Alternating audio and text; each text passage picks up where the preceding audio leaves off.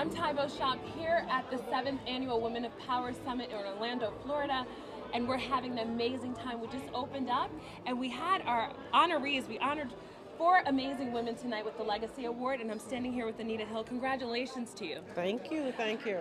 So my first question to you is, how do you define power, and what does power mean to you? I'm not sure you can define power. It's, one of those things, you know it when you see it. It's something you experience rather than trying to define. And it's important that we don't try to put it in a box and to label it. I think that's when we sort of get into trouble and exclude women, and we think, oh, only men can be powerful. But I would just say that, we know we have it within us. We know it's something that we can cultivate. We know that we can use it in positive ways. And so whatever that is that you can reach inside and find in yourself and use in positive ways, not only to help yourself but to help others, to me that's power. I will say, find your truth, embrace it, and share it with the world. It's waiting for you. Thank you. How does it feel to be honored tonight by Black Enterprise with the Legacy Award? What does that mean to you? This is just an amazing evening.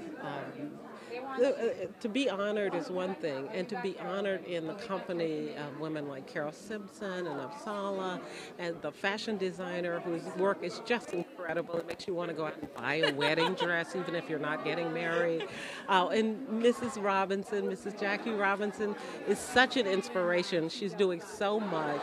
I mean, she told us she's going to be 90 years old and she feels like she's just getting started. Yeah. I think that's just amazing. It makes us all think, okay, well, I can get up even when I'm tired. I can get up and do more. Exactly. So this has been a great experience and an inspiring experience for me, and I hope others feel the same way. The theme of this year's summit is your power, your truth, your time. What does your power and your truth mean to you?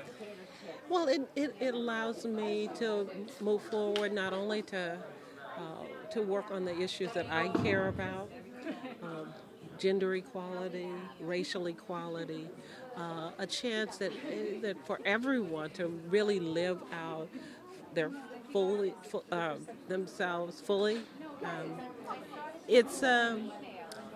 Tonight it just all comes together for me, and I think what it does when you start thinking about it and you look in the room with so many amazing women in the audience, you know that each of us has something within us, some power to make change, to make a difference in the world, not only for ourselves and people we know, but for people we don't even know. Absolutely. And so when I think about it, I don't think of my power as something that's singular or something that's just individual.